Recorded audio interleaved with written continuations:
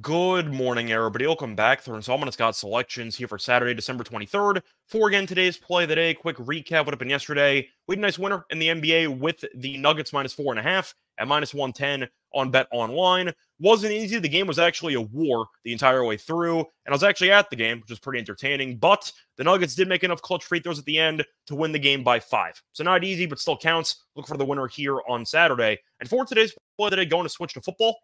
Going to look at an NFL game between the Bills and the Chargers taking place at around 8 p.m. Eastern Time. And for this game, the Bills are laying a big number on the road, laying 12, and we're going to take it. We're going to take the Bills minus 12 at minus 110 on DraftKings. Time recording of 2:30 a.m. Eastern Time. Covering why we're going to take the Bills minus the big number here. First reason, the Bills have been in much better form lately, while the Chargers have fallen off a cliff. The Bills have won 3 of their last 4, including a road win against the Chiefs, and a home win that was dominant against the Cowboys last week. So the Bills, we know, had high expectations entering the season. They underachieved early on, and it does seem like this team is starting to round into form and to look like the potential Super Bowl candidate we were expecting them to be when the season started. But the Bills have looked like a top 4 team in the league over the last couple of weeks, while the Chargers have been abysmal. They've lost 5 of their last 6, including a completely embarrassing blowout loss against the Raiders in their last game, as they lost 63-21.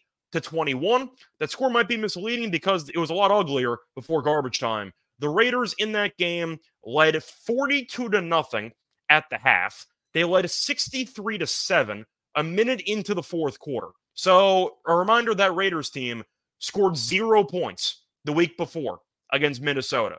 They scored 63 against this team. 2 defensive touchdowns, but still, O'Connell, who has been struggling so far this season, had 4 touchdowns, and Kobe Myers also had a touchdown throw. So the point is they got whatever they wanted through the air, and that's a bad passing attack that the Raiders have.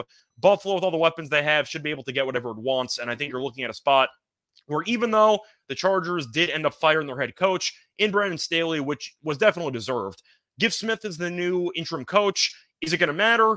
Maybe for morale initially, but the talent simply isn't there with all the injuries they have. And Buffalo playing great in really just good form right now, I think it's going to be too much for the Chargers to handle. But speaking of the injuries, the Chargers will be missing Nick Bosa, Keenan Allen, and Justin Herbert.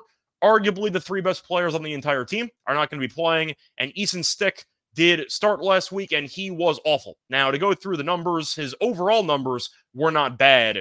Once again, context does matter. So they had 0 points in the first half, down 42-0. They had a blown coverage touchdown, which went to Palmer for 79 yards. So that was basically a gift of free 79 yards. And then the rest was in garbage time, where the Raiders were playing full prevent, and most of Stick's production came against a prevent defense down 50. So Stick's overall numbers were not bad, but if you watch the game, he's not a starting quarterback. He was really bad for the majority of that game. And the Bills should be able to get after him because they've been very good at pressuring opposing quarterbacks, as they're currently averaging the 5th most sacks per game. Now, they were able to get after Prescott a couple of times in that Cowboys game last week. To go through those numbers, Dak did end up getting sacked 3 times, threw a pick, and he had 134 passing yards. But you're looking at what the Bills did offensively. Josh Allen really didn't have to do anything because they ran the ball down Dallas's throats. They ended up having 266 rushing yards and 3 rushing touchdowns. Allen had 1 passing touchdown, but only 7 completions.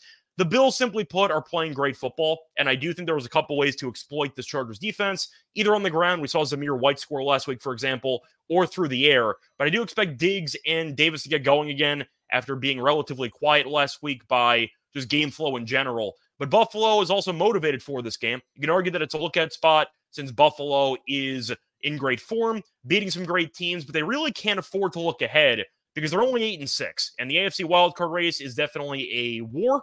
You're looking at the Bills potentially getting closer to clinching a spot or even getting a shot at the division because they're only 2 games behind Miami. The final game of the season is against Miami, so they got a shot at it. They already won the first meeting, so they definitely can catch the Dolphins, so they cannot afford any slip-ups whatsoever. They've been gifted a very easy schedule to end the year leading into that Miami game, and I do think Buffalo is going to be motivated to not only win, but to win by margin in this game. Now, to go through the home field advantage for the Chargers, it does not really exist because they have been really bad at home. They've lost 4 of their last 5 home games. The only win was against Tyson Bagent, which you can argue doesn't count because Bagent isn't a real starting quarterback.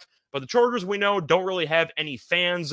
The Bills do, and they travel very well. We know Bills Mafia is very passionate, potentially the most passionate fan base in the entire league. They're going to bring their tables to break in this matchup.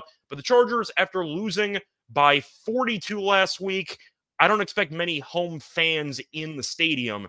I think it's going to be mostly Bills fans. They're going to storm it, and I think you're going to end up seeing a home field disadvantage for the Chargers in this game. But simply put, give me a Bills team that's been playing at a top 4 team in the league level over the last month or so against a Chargers team that is in the middle of rock bottom, using a backup quarterback who I don't think is very good, and I do think who might turn the ball over a bunch in this game. But Buffalo should be able to win this game by at least 14 points if they're engaged. I think they're going to be. I think they win this game comfortably. Split that once again here for Saturday, December 23rd is going to be on the Bills -12 and -110 on DraftKings. Bye, everyone.